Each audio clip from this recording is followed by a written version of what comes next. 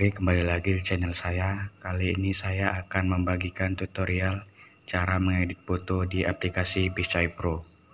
Oke teman-teman, sebelumnya kalian harus memiliki 3 foto ya teman-teman.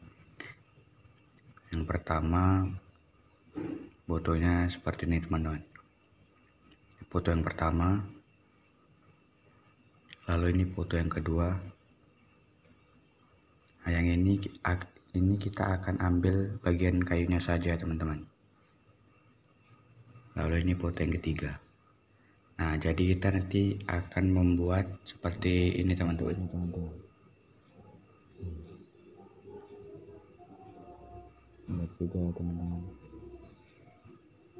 Oke, langsung saja. Pertama-tama kalian buka aplikasi Picsay Pro, lalu ketik get a picture, lalu ketik album, lalu kalian pilih gambar yang pertama tadi ya teman-teman.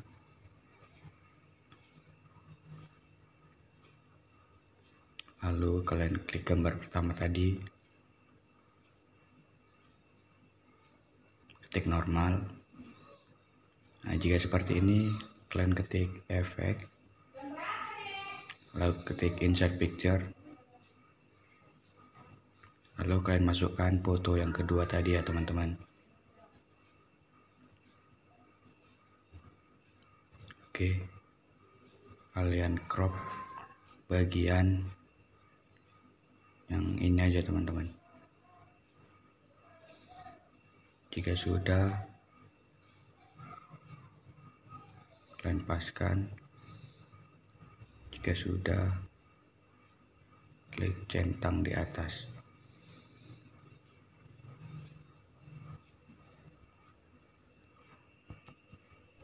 Lalu kalian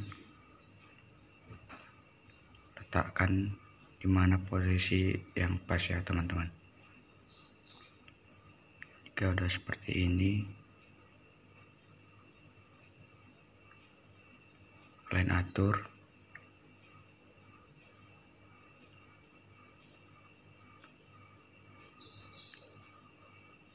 Jika sudah, kalian atur sampai pas ya teman-teman.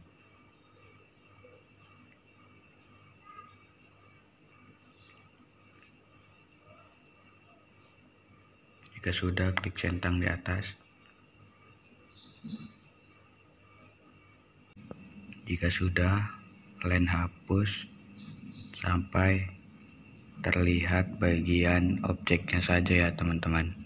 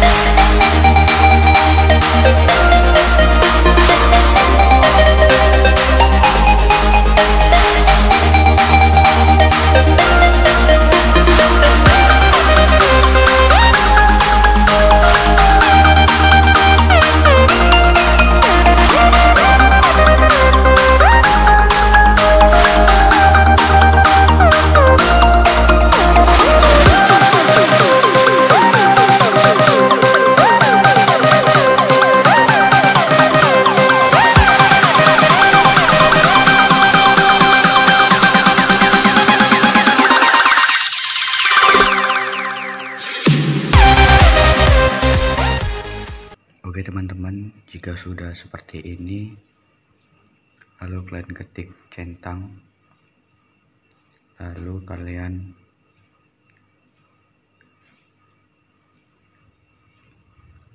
masukkan foto yang ketiga tadi ya teman-teman. Ketik efek, insert picture, lalu kalian masukkan foto yang ketiga tadi teman-teman. Kalian crop bagian yang perlu saja teman-teman. Jika sudah, ketik centang di atas, lalu kalian atur posisinya.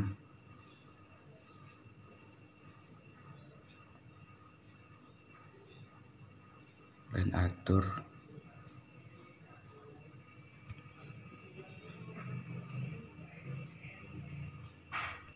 jika sudah, kalian hapus hingga tersisa bagian objeknya ya teman-teman, seperti tadi ya teman-teman.